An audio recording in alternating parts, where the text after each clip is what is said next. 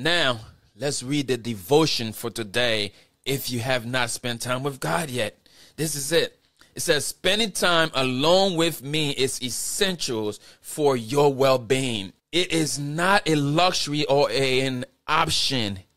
It is a necessity.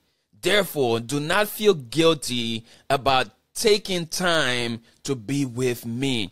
Remember that Satan is the accuser of believers. He delights in heaping guilty feelings upon you, especially when you are rejoicing in my presence, my God. When you feel Satan's arrows of accusation, you are probably on the right track. When you feel Satan's arrows of accusation, you are probably on the right track. Use your sword of faith to protect yourself from him. Talk with me about what you are experiencing and ask me to show you the way forward. Resist the devil and he will flee from you. Draw near to me and I will draw near to you.